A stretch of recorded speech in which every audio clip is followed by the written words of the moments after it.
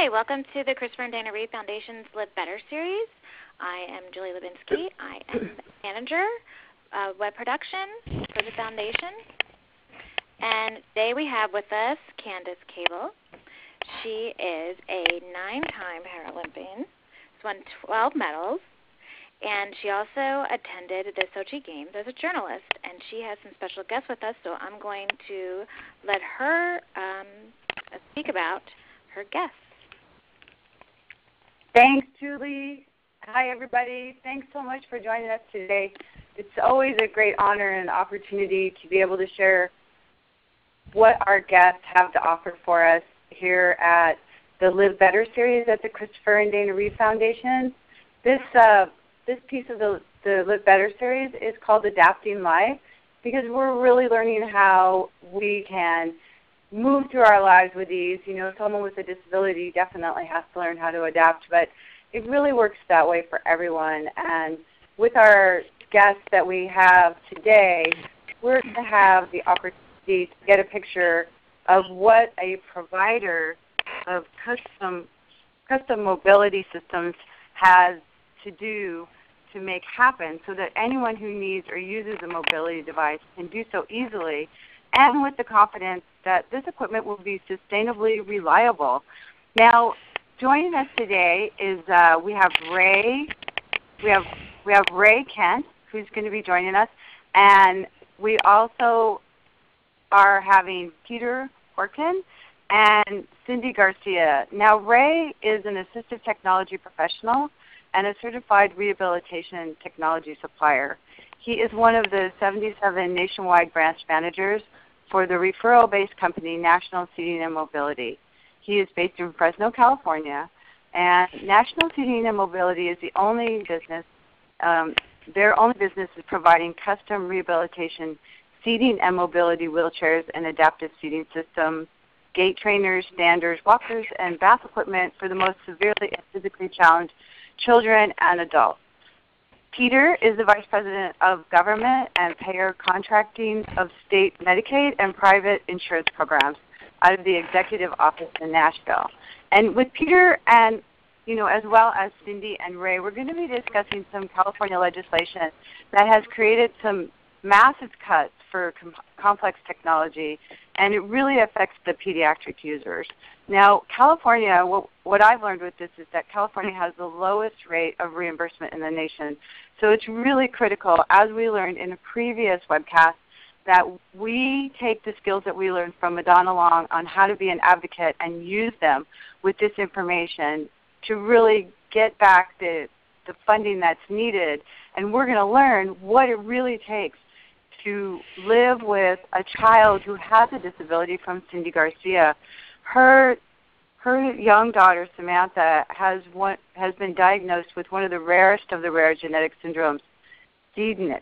And I'm going to let her give you that full name, because there actually were a couple parts of that I couldn't even pronounce. So I know she's probably a professional with that after this time with her daughter. And Samantha is one of only 8 children in the world diagnosed with this rare syndrome. Cindy's going to share with us what her daily schedule is like, and also why it's critical that she has this assistive technology, and also why she advocates so diligently. So I'm going to get started. So welcome, Ray, Peter, and Cindy. Thank you. Thank you much. Yeah. So let's start with Ray, because Ray, I want you to talk about a bit. What are some of the pieces of national seating and mobility that are critical? I see that we have networking and education. What are some of the education pieces that are out there for people? Education in terms of what we do and who we are, or? Absolutely. Well, we're obviously national seating and mobility, so we're a national company. I believe at this point we have about 77 branches spread across the United States. What you said in the earlier part of the bio, we basically provide complex rehab technology, mostly to pediatrics, but we also provide as well to adults. What that means is we provide custom seating and positioning equipment, primarily wheelchairs, but then all of the equipment that goes along with that that somebody would use in a home or in an environment outside, bath equipment, toileting, standers, gait trainers, and it's sort of difficult to describe to people what those things are. I mean, when you say walker, people have a certain picture that comes to their mind, but most of the things that we do, even on standard pieces of equipment, we generally end up customizing in some way or other. Many times we have to cut things off, we have to modify things for size, for fit, for all those kinds of things. So that's what we do. I don't know if that answers. Built? Do you have factories that custom build these things, or do you have areas where you make those adaptations that you were just talking about? Right. No, we do not manufacture the equipment. Basically what we do is we spend time with doctors and therapists in the field figuring out what particular piece of equipment a particular child will need, and then we make recommendations. Let's just take, for an example, a wheelchair. We have, as assistive technology professionals, we have a pretty good repertoire of wheelchairs that we can pick from. There's not just one particular tilt and space chair. We probably have 3 or 4 or 6 or 8 that we could pick from. That's where we come in. We buy that. We find out what the therapists and the doctors want, how they want to see the child position, what the parameters of the chair will be, and then we make suggestions on the wheelchair base, the seating, positioning, insert, based on what the therapists tell us, how much support the child needs, headrests, trunk supports, hip guides, all those things go into that. Then what we do is we, after we take those specifications, we go back to the office, put all of that in the computer, we send out, we get approvals from the various insurances, and then we order the equipment. When it comes into our shop, we put all of that together. It's all customized in the sense that the seat depths, the seat widths, the leg drops, the back heights, the chest widths, all those kinds of things go into how a piece of equipment is put together and how it actually turns out. So it really sounds like it's a puzzle. You do the measuring, you look at what the needs are, and then you gather up all the pieces and put it together. Is that correct? Yes. And, yes. And much of the you time, also see, go ahead. Well, I was just going to say, much of the time, even after we get a piece of customized equipment, we might get a wheelchair base from one company, we might get a seating system from another, a headrest from a third. Once it all comes in and we put it together, we may still have to then do some customization in our own shop to make things work and to make things right. Well, and I know, with my own wheelchair and also sporting equipment that I've used, that oftentimes there's parts that don't fit with other brands, and that is the customizing that you're speaking of, right? Yes, it's kind of amazing how after all the years of doing this, how we're able to take bits and pieces from one brand and put them onto another brand, or it just there are a lot of pieces that we put together like that make a piece of equipment really work. The arms might not be at the right height, and we may not be able to find a certain armrest that we need from one manufacturer, so we'll get it from somebody else, and we do a lot of that in our shop here. And looking at this picture right here, where the foot plate is, and then the area to hold the feet. I mean, I look at my foot plate and I just, put my feet on it and off I go. Here it looks like there's multiple parts that have to be fit together to be able to fit for the person who's going to be using this wheelchair. And because you were talking about pediatrics, it means that it's constantly evolving, it's constantly changing and growing. Is that correct? That's correct.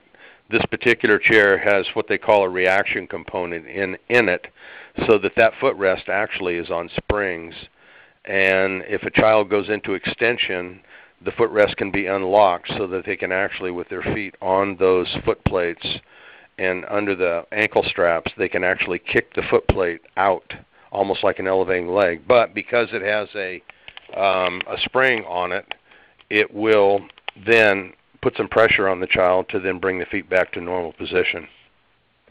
So not only do you do the measuring, you gather up all the puzzle pieces, you put the puzzle pieces together, and when they don't fit, you have to customize those pieces so that they fit. And then you also maintaining, but you did mention that you also have to seek all the funding for this piece of equipment with the insurances.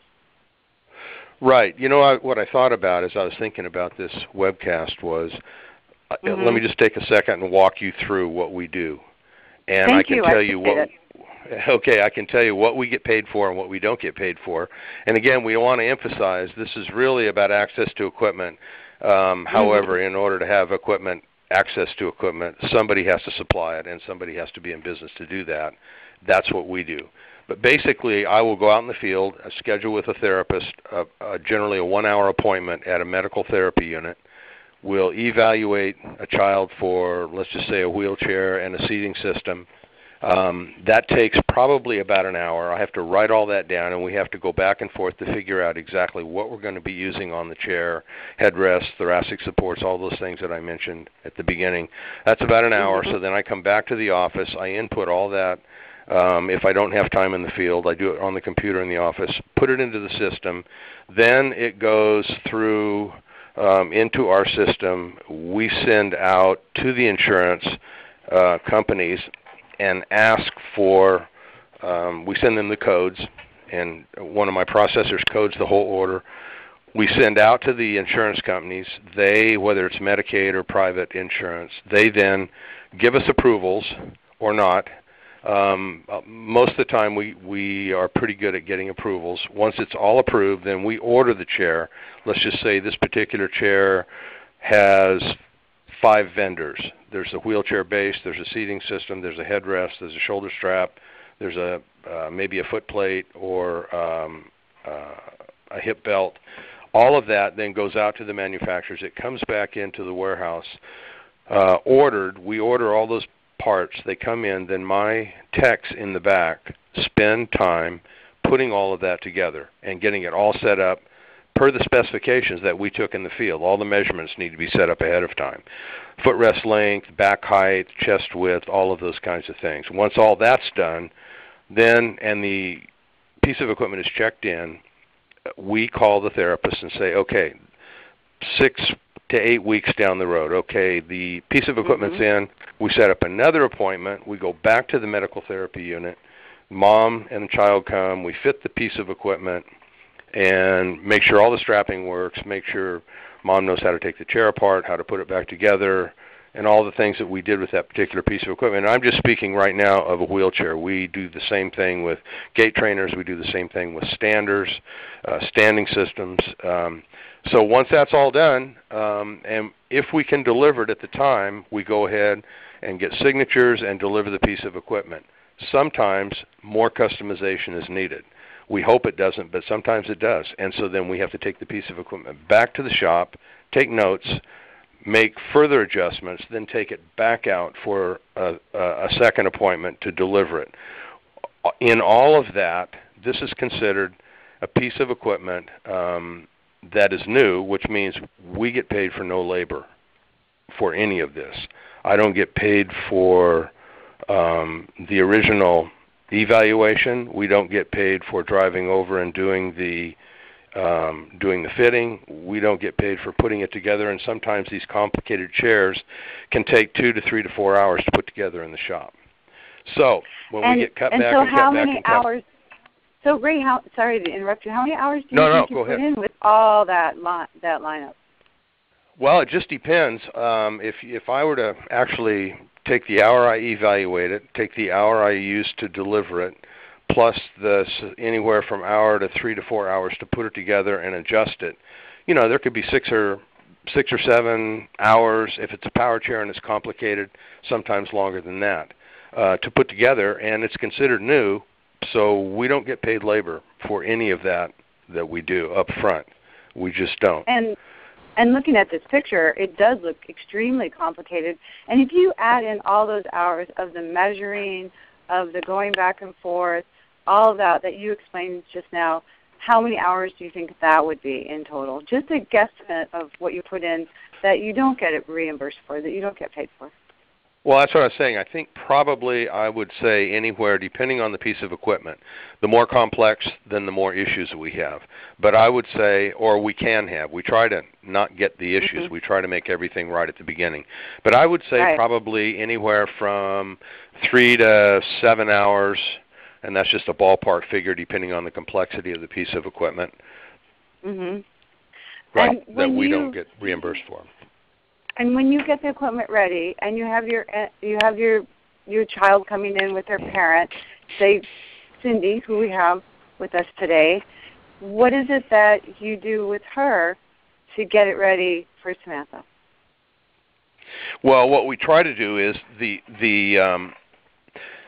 tech in the shop that puts all the equipment together looks over my spec sheet. I have a specification sheet that tells him, or should tell him, how to set up all the measurements ahead of time. So he sets it up based on the information that I gave him as best he can in the shop. When I take the piece of equipment out, and on the complex rehab equipment, I pretty much do all of my own end fitting because it just goes better that way. Because I originated the equipment, I know what I want, I know what I want to see, I know what the therapist wants to see. So I'll take it out in the field. Let's just say I'm going to fit Samantha into a wheelchair. We would go out and meet at the MTU, put her in the wheelchair, take a look at how everything fits. And by the way, on pediatrics, we try to build 3 to 5 years worth of growth into each one of these systems. So those are other things that we have to do when we first spec out the equipment. But basically, then I would sit down and we would put her in the seat and move things that need to be moved and make sure everything works right, make sure everything fits right. And if Mom's happy and Samantha's happy and the therapist is happy, then I'm happy. And the equipment gets delivered. Oh, okay. And so, Cindy, tell us what it's like when you get a new piece of equipment for Samantha. And then really, as we go along, I want to know what your day is like. We have some slides for that too. And really appreciate Peter, Ray, and Cindy for being on the line with us today. This is great information, I think. Well, once we receive the equipment from Ray and National City Mobility, then it's time for us to put it to use, and good use for us and Samantha.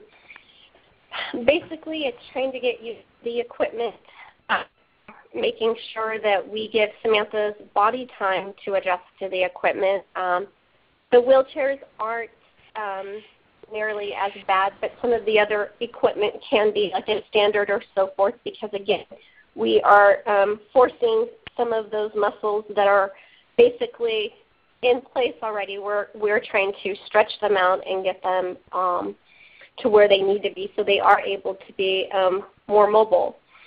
So once we do get that equipment, it's just for us on our end trying to get used to it, figure it out, and take care of it because, as Ray said, we need it to last 3 to 5 years. And how long does it take for Samantha usually to get used to a new piece of equipment? It depends on the equipment, but we start putting her in it right away the minute we receive it. It's almost like it's a gift, basically, that we're receiving. That may sound funny to some people, but we're very excited to receive it, so we start using it right away because we desperately need it. But it usually takes about anywhere from about a week to 2 weeks for her to get used to it, and that's with us using it consistently. And, I have to tell you, I fully understand the use of the word gift because it really is a gift to mobility. I mean, for anyone who has any mobility impairment, they understand in a huge way how important it is to have this piece of equipment, and also to have this piece of equipment working and at your fingertips anytime you want to be able to use it, because it's the only way we can get around. I mean, I heard from someone not too long ago that, you know, for every 10 people who need a wheelchair, and I'm just talking wheelchairs right now in the world, only 3 have them. And, you know, so for us, it's a gift. It truly is, and I really appreciate your use of the word. So how does it, I saw this picture here where you went to Disneyland, and you get out and you're about, and I see so many pieces on this wheelchair. What does it take to keep it maintained? It takes a lot. I'm kind of a neat freak anyway, so I'm constantly cleaning the chair. I like it to be clean because I think it's important. It's important for Samantha. She's in it all the time. But it takes a lot. Basically, right now, we just have a standard vehicle. And so we need to break that wheelchair down. The seat actually comes off from the frame of the wheelchair, and we take that off. And then the actual wheelchair kind of folds up. The handlebars come down. The footplates kind of come up, and it kind of like folds, kind of like a folding stroller in a sense. And so it takes a little bit of time if you're going anywhere or doing anything normal, I should say, going to school, getting in the car, getting out of the car. You've got to take some extra time to make sure that, you know, you're putting together the equipment correctly, because if it's not put together correctly, then obviously, you know, your child's not sitting in it properly and it's not doing the job it's supposed to be doing for them. So it does take some time to do that, and then to make sure that it's maintained correctly too, a lot. You know, well, we're always and as you said about, and I apologize for talking over you, it's one of the downsides of the webcast is that it takes a little bit of time, but I know from personal experience using a wheelchair, everything that I do takes 3 to 5 times longer than it does for someone who's walking. So when you say it takes a little bit of time, I think you're downgrading it quite a bit. Yeah, how long does it really take to, I mean, let's be honest here. How long does it really take to break down that wheelchair and get it in the car? If your body is it's still working properly, let me also put that into play.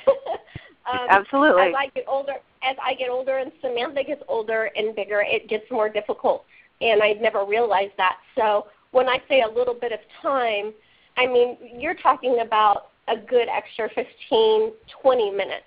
A good day is probably 10 to 15 minutes, and that's just getting into the vehicle and getting the wheelchair into the vehicle and me getting into the vehicle. And we're just talking about me and Samantha. We do have other family members, too, that I need to get in. But typically just me and Samantha getting into the vehicle, it takes about 15 to 20 minutes for us to physically get into the vehicle. Okay, and having this equipment fit properly, and is, you know, being pointed out to me in the chat box here that it can actually help lessen the disability significantly. And have you felt that and seen that with Samantha? If you're not using it properly, definitely. Mm-hmm. If you're not using it properly, I mean, basically you're hurting their body is the way I look at it. You're not doing their body properly. If it's not fit properly, correct. And that's why your provider is such a critical piece of it, as Ray was saying about getting the right fit in, and also getting ready for the growth that happens with the child. And what about, you know, if you can't have this equipment, if you didn't have this equipment, what would it be like for you? The best word I can use would be devastating. Basically, we are not giving Samantha her full potential of life that we could give her if we did not have this equipment. That means basically we would have to be staying at home, sitting at home, and not be able to function in society like they should be doing. That would mean not going to school. That would mean not being able to go to doctor's appointments, and which is critical because obviously these kids need the care that, the rest of us do, if not 10 times more. We wouldn't be doing anything. We would be sitting at home, and that's just not what I have in picture of my child doing. I want her to be a part of society like all the other kids are. And your day is already, if you didn't have this equipment, you're saying that all of these things would happen, but your day is already labor intensive in many, many ways and dependent on much equipment. That you have the feeding that you're doing. Explain to us a little bit about just getting out the door, and then we can find out some ideas of how we can help with this.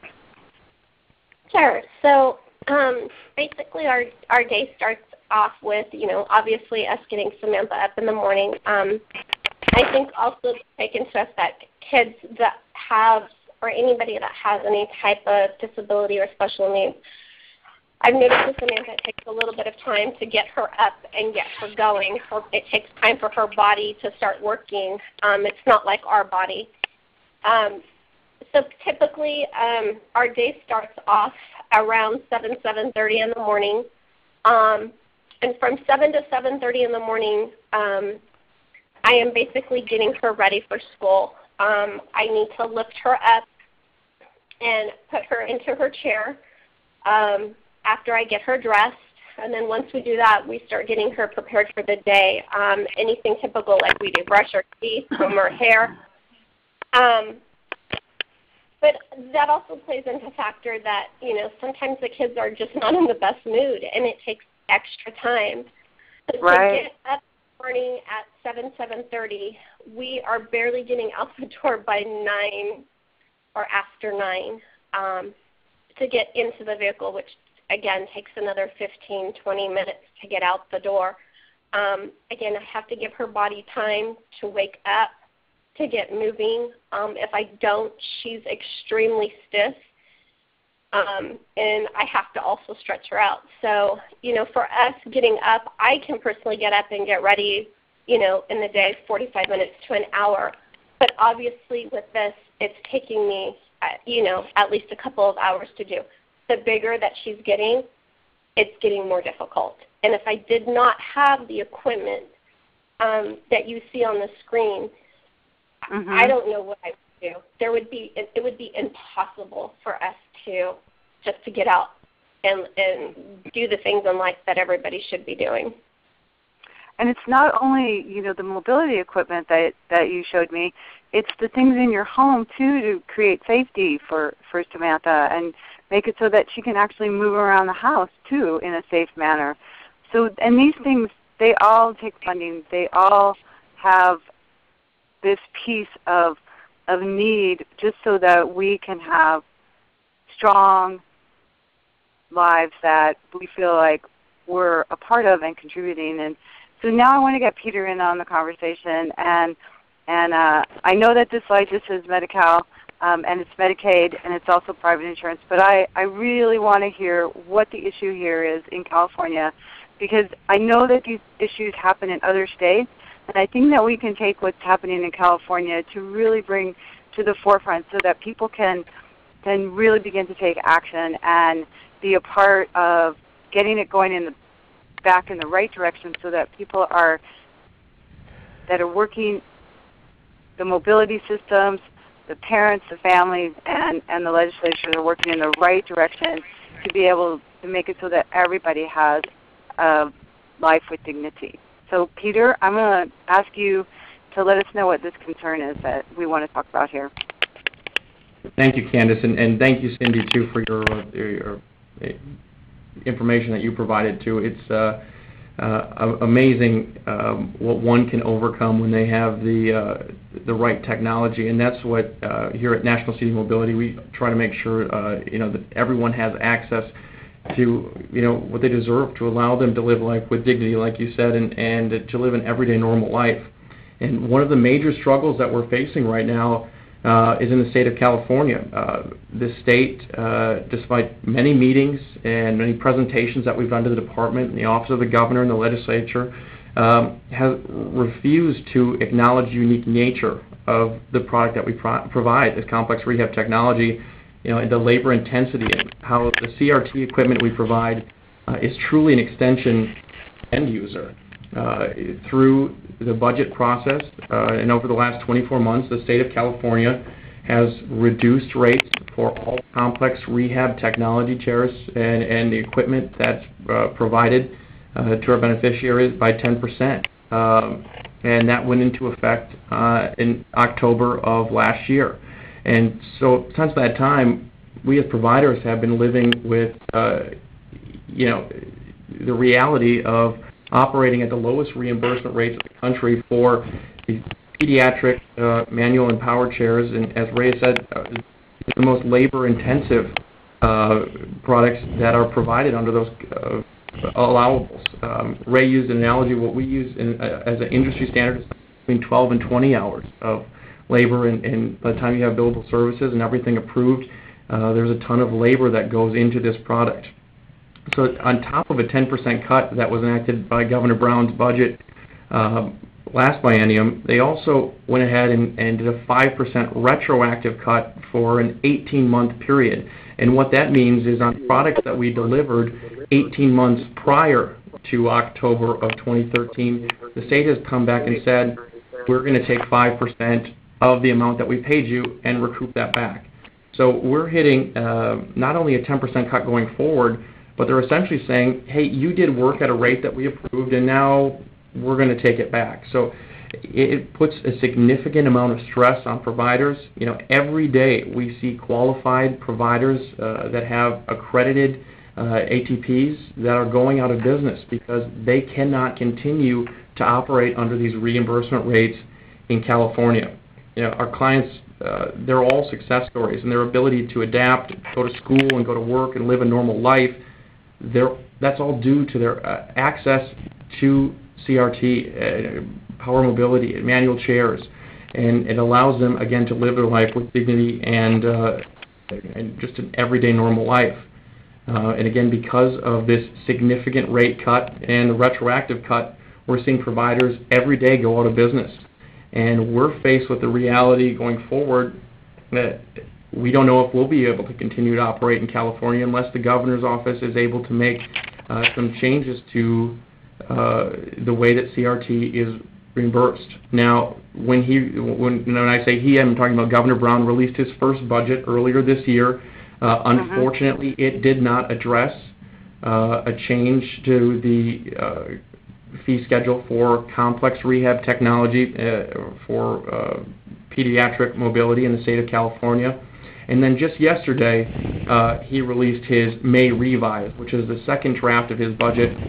Again, unfortunately, despite many meetings and just a ton of effort on the part of all providers in the state of California, we were unsuccessful to get the reimbursement for pediatric wheelchairs changed in the state of California. So they still have gone ahead with these unsustainable rates and low payments in the state. So it's been a very frustrating road.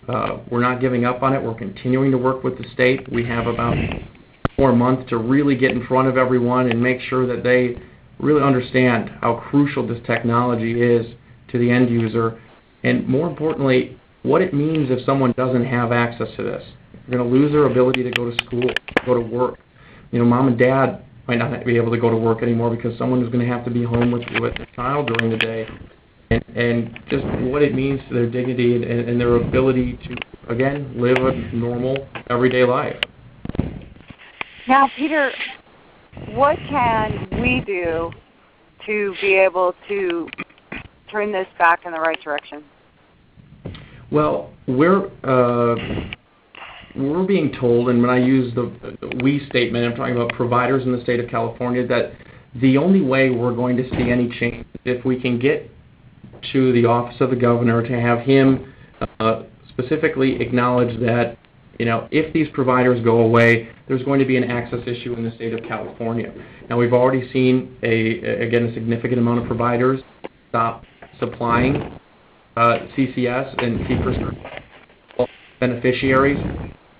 As a result of the devastating news that we received yesterday that the governor's not going to change the reimbursement model for CRT, I think we're going to see even more that go out of business. So, what we're asking is that as many end users or beneficiaries get involved and really stress to the state how important their CRT equipment is to them, and what it would mean if they didn't have that equipment.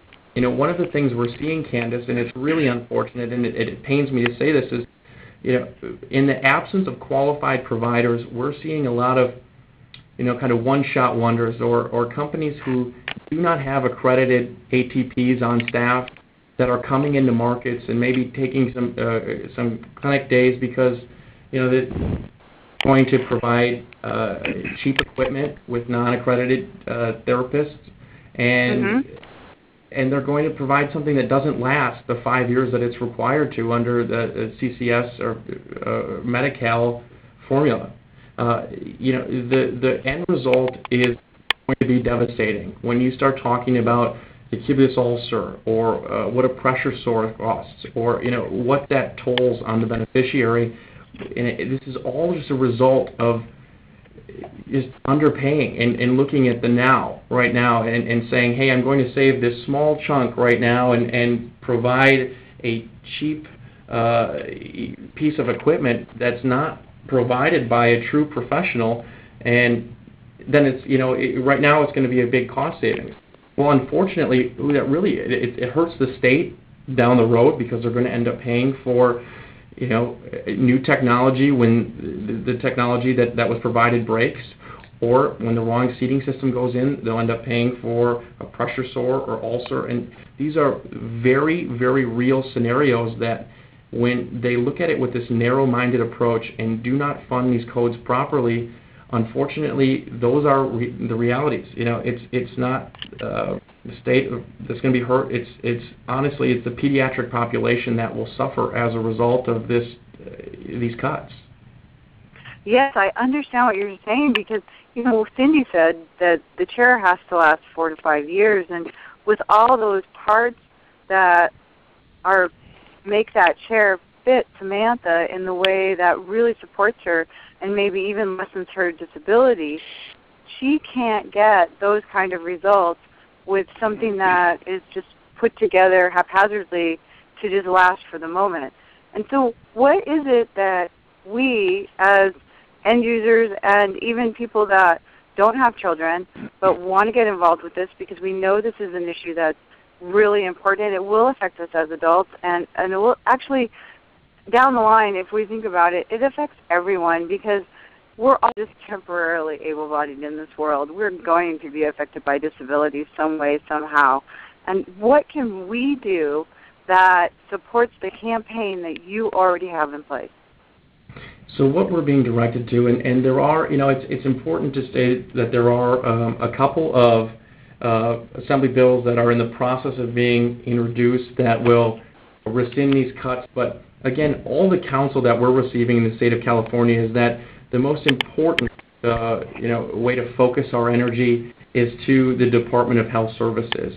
And there's two individuals there, Toby Douglas, who is the director of Medi-Cal Services, or the Medicaid program, and also Mary Cantwell, who's a deputy director under Mr. Douglas, and been in several of the meetings that we have tried to make our point to them. And again, we left that last meeting with what we thought was an understanding that we had made some ground with the department. When you start looking at this impending access issue, it's scary. There's so few providers that provide this type of technology in the state of California.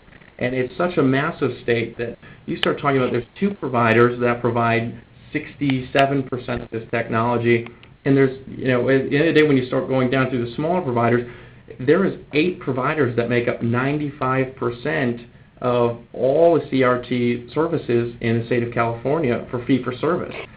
And every day we're seeing only 8. So you just said only 8 providers. And actually one provider has stopped, is it New Mobility? that has stopped taking claims? Yeah, New Motion, who again is New Motion, it's thank you. Again, when I use the we statement, I'm not talking specifically about national seating and mobility. I'm talking about all of our NCART members, all of the providers that are out there, because we truly are, at the end of the day, sure, you're competitors, but we're all working towards the same goal, which is making sure beneficiaries and the lives of the pediatric population, the adult population in California are properly taken care of. It's really important to note that, and Cindy, and you can attest to this, and Candace, I know you can as well, and the relationship that you build with your ATP is, it's second to none. They know the way your body moves and what makes you comfortable and how active you are and what chair you need. And it's very similar to that of your family doctor. And when you eliminate, a provider from the market, what that does is take away a lifelong resource that the beneficiary has had, and all of a sudden makes them start over with someone new, and they have to learn the process all over again, and you risk additional injury, going forward. So it's really important to make sure that we continue to sustain those relationships. And when we don't have the proper funding, those are things that are in jeopardy. We worry about, a smaller a company that comes in that maybe has provided, let's say, a Group 2 scooter all across the nation through a competitive bid market. They don't have an ATP on staff, and all of a sudden decided, because California doesn't require an ATP to provide Medi-Cal services for pediatrics, well, let's get into the complex rehab technology, game. Let's try it out. What's the worst that can happen? Well, the worst that can happen is you can significantly damage a beneficiary in their life and their ability to grow and develop and live a long, strong, normal life. And so the risk is it pains me to say stuff like this because it's so short-sighted, little Band-Aid cuts like this, and they really are not doing a great job of looking at the big picture of this problem. So, that being said, we're asking everyone to direct their energy towards Toby Douglas and Mary Cantwell in California Department of Health Services to really explain to them how important it is that they have the proper technology and how important it is that they fund this at the right reimbursement rate to make sure that the children of California and adults have access to their ATP, to the right technology, and just access to make sure that they can live and work and go to school like everyone else can. And what we'll do is we will get that contact information from you, and we'll be able to post it on the Christopher and Dana Reeve website with this webcast being archived and the resources and any other resources that you'd like to pass along to us. We'd also like to open up the lines, I think, right now to see if anybody has any specific questions for our experts, because you can put something in the chat box, or I think, Carlos, you could open up the lines and we can individually take phone calls if someone has questions they want to ask. Sure thing. Ladies and gentlemen, if you would like to register a question, please press the 1 followed by the 4 on your telephone. You will hear a 3-tone prompt to acknowledge your request. If your question has been answered and you would like to withdraw your registration, please press the 1 followed by the 3. Once again, if you have a question, please press 1, 4 on your telephone keypad. One moment, please. Thank you, Carlos. All right. So we don't have anything really in the chat box, but I had a question, and it's just my own personal curiosity. The right reimbursement rate, were you getting that rate before all of this change took place? Well, yeah, go sure. ahead. I was going to say anybody can answer that. Sure. This is, I'll take that. It was California historically has been, a poor payer in terms of complex rehab technology, but we were finding a way to make it work, and we've been very honest with the department to the point where, we've offered up internal audits so they can see that you're losing money on the products provided in the state of California, and we've made a good faith commitment to them that to continue working with them through this budget season, which ends at the end of June. Their new budget starts on July 1, as long as they're willing to listen to us, that we wouldn't make any significant changes to our portfolio or to the lives of our clients. We would not refuse any repairs or any adjustments that had to be made to these chairs. But there's some really tough decisions that are going to have to be made if the state does not continue to listen to us and keeps them at these rates right now. So I won't say that they were, by no means were there rates before, but I will go as far as to say is that they're absolutely terrible and unsustainable at this level right now. Well, and I think that a lot of people have a misconception that providers are, jacking up the prices and making lots and lots of money. And from my own personal experience, I know that that's not true. And so can you speak to that a little bit? Sure. In 2007, there was a study that was done by the Smith School of Business, which is associated with the University of, I believe, Pittsburgh, and I will provide that also with you, that you can put up with this information when we post this to the site. And what it stated at that time that the cost of a product is X, and between you, when you have the labor on the other side, it did a complete study of all providers nationwide, or a large handful, and found that there would be a profit rate of somewhere around 5 to 7%. Now, that's in 2007. Now, over the course of the last 7 years, as we all know as a constant variable, there's three variables that are in that figure. There's labor costs, there's product costs, and then there's reimbursement rate. So if we were talking about 7% in 2007, since that time, we saw employment costs go up from somewhere between 2 to 3% a year. We saw product costs go up to somewhere around 3 to 5% a year, and we saw our total reimbursement rate being cut at California at 10%, and now a 5% retroactive cut. So again, based on that study, that's something that we use to prove to the state at all times that you cannot live off that. There's no revenue in that, and the business school study that was done at the University of Pittsburgh will prove that. And Cindy, thank you, Peter. And Cindy, I wanted to ask you, along the lines of having the proper equipment that fits properly, what does that add to Samantha's life as far as her ability to, have a full life, a life that allows her to participate?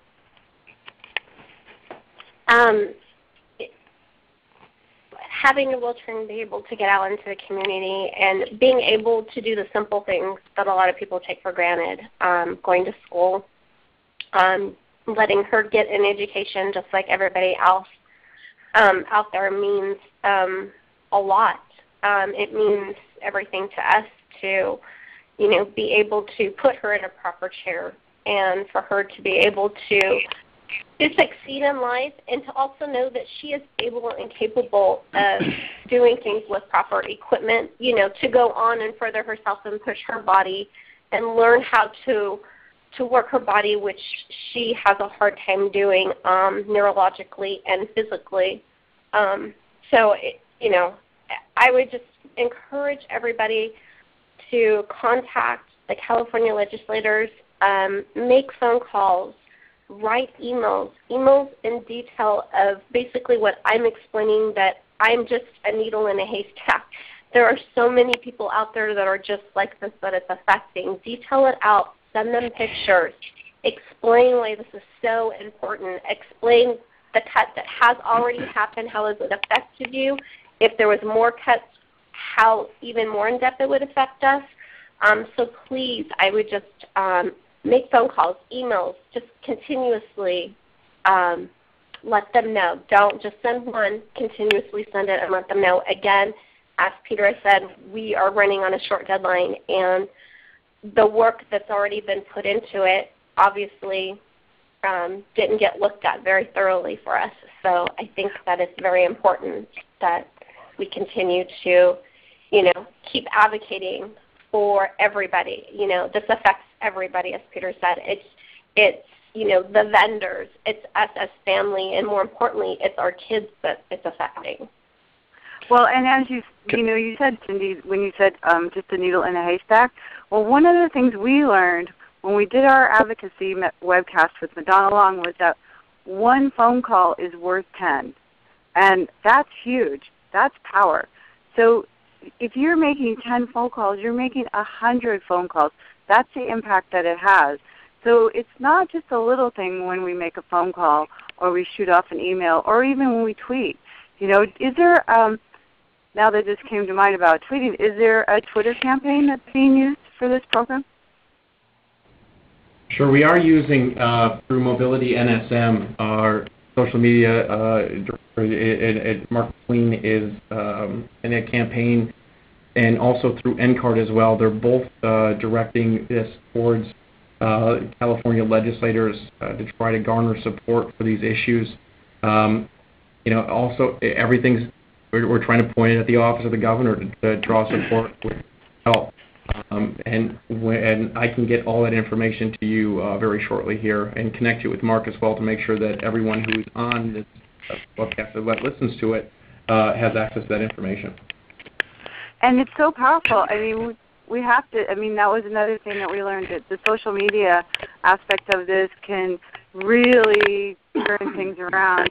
And another piece of it is talking about the issue. That was one of the things that Madonna spoke to us about, was really you never know who is affected by an issue that you think is important. Even if you might think it's someone that you're talking to someone that has nothing to do with it, they might know someone that knows someone that knows someone. So talking about the issue has a big piece of it, as well as taking action.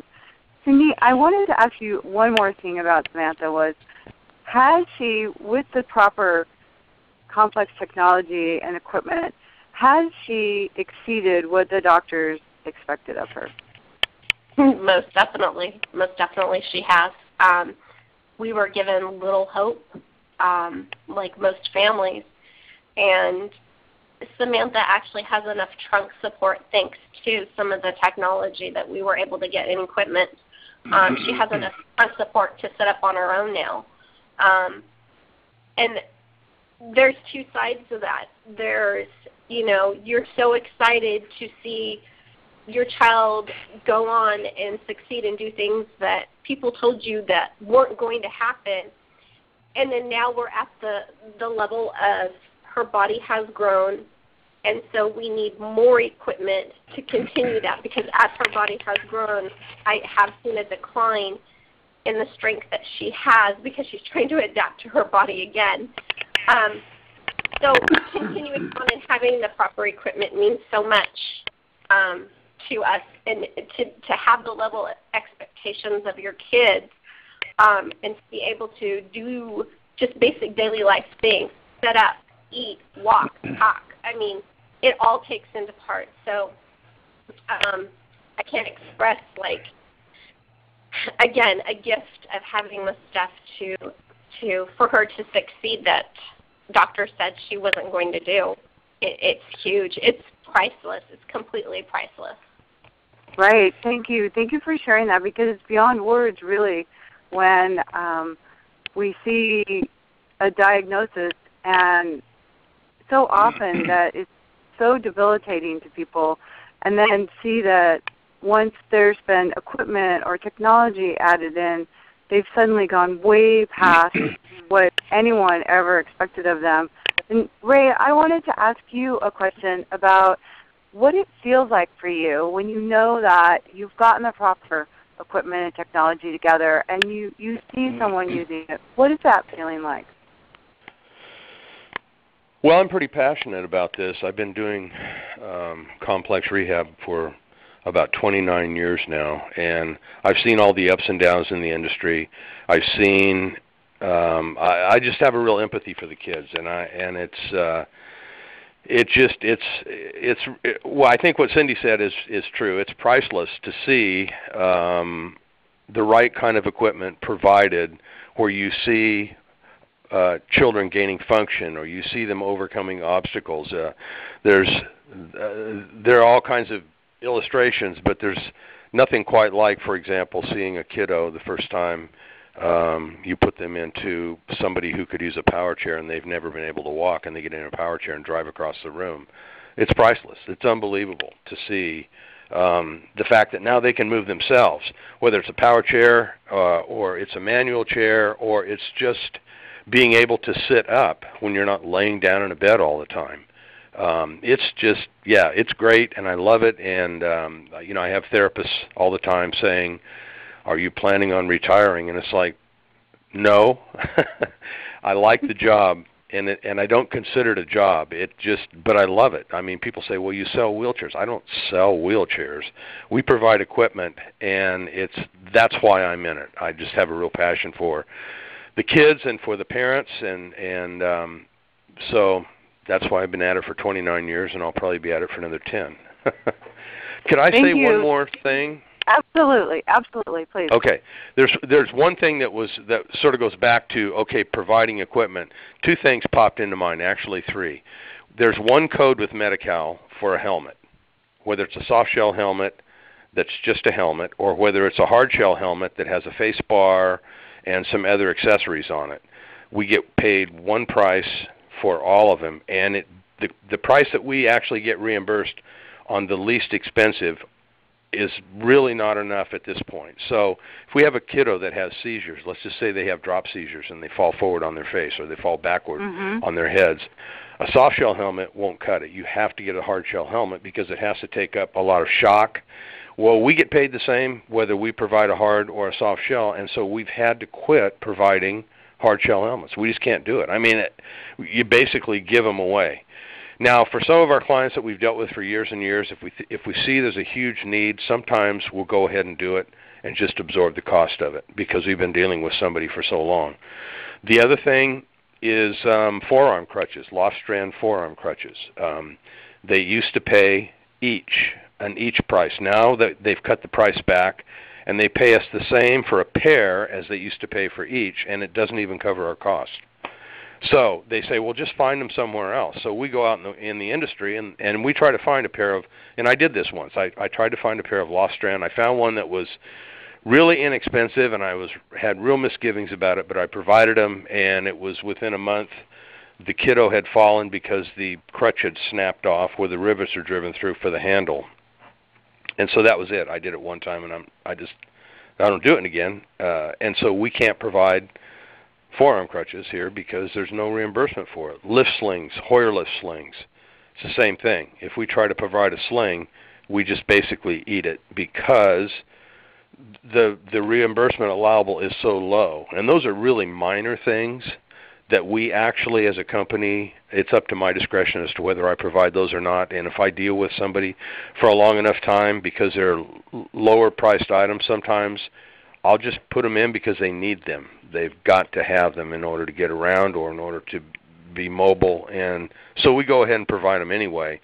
But when you take all that Pete has said about all the cutbacks and mix that in, you realize, it's cut to the bone, and there's no more there. And the state really has to wake up.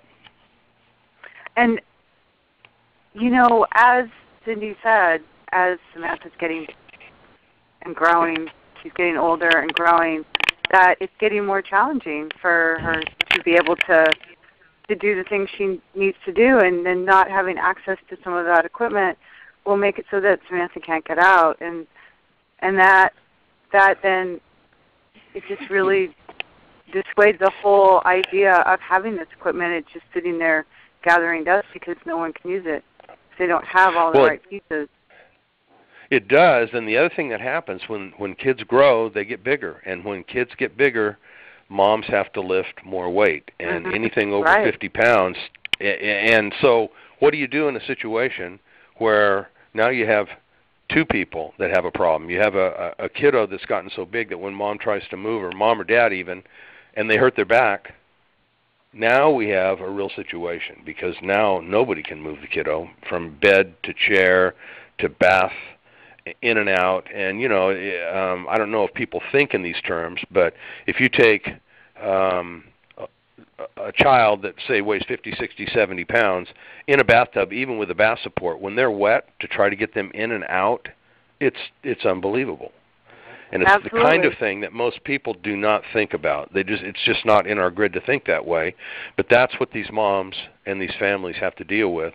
And it's 24/7, you know. Vacations? Right. Probably not. Weekends off? I'm sorry. So nope. it's a really big deal. It is a big deal, and I really appreciate that you brought up the whole concept of that they don't think about it. And they don't think about it because they don't have to think about it. And we're here to make sure that they think about it, because it is going to affect them. It affects all of us. No one gets away from disability, whether you're born with it or it's acquired. And so I honestly, we're at the top of the hour. We could go on and on and on. And I so appreciate my guests today, Peter, Cindy, Ray, for being here and sharing this with us, enlightening me to what I can do and what's needed. And I really appreciate our audience here spending the time listening to this. Please come back to the resource page, get the information so that you can do something about this, because it's not just in California. It's happening in other states too, and it's going to continue. You know, it's kind of what they were saying about the tax laws recently, that a lot of corporations are going outside the United States to try to get a better tax break. And if we don't change our tax laws in this country, we won't be able to keep up. And it's the same with this. We have to get our representatives to understand that they can't take these things away, that it affects us all. And it's the children that are getting affected right from the beginning. And so I have to leave it on that note, because it's very challenging, and I appreciate all of you taking the time to spend with us and really to give us this information. Thank you so much.